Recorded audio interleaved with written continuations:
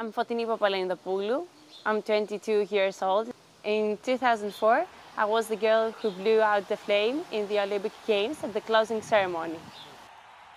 At the age of 7, I was part of the SOS villages, and that gave me the chance to be part of the Olympic Games.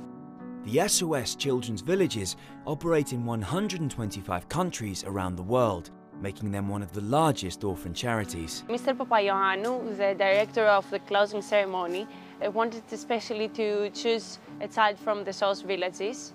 And I was informed by the people of the SOS villages that I would take part because Mr. Papaioannou learned about me. He saw a picture.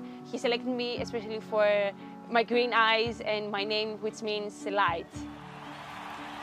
When I went out in the stadium, I was frozen.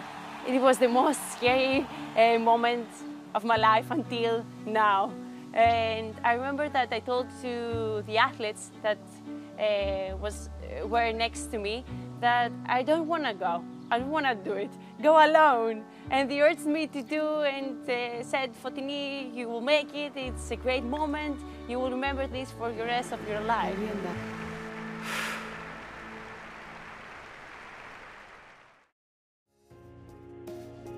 Fotini is now studying at the University of Patras, where she is preparing for a career in medicine.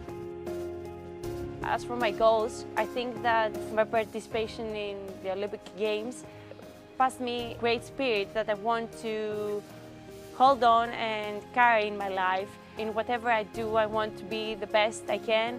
And if it's that in science, I want to be a great scientist and offer to the community and do a lot of great things that one day will remember me not only for my participation in the Olympic Games, but also my offer to the whole world.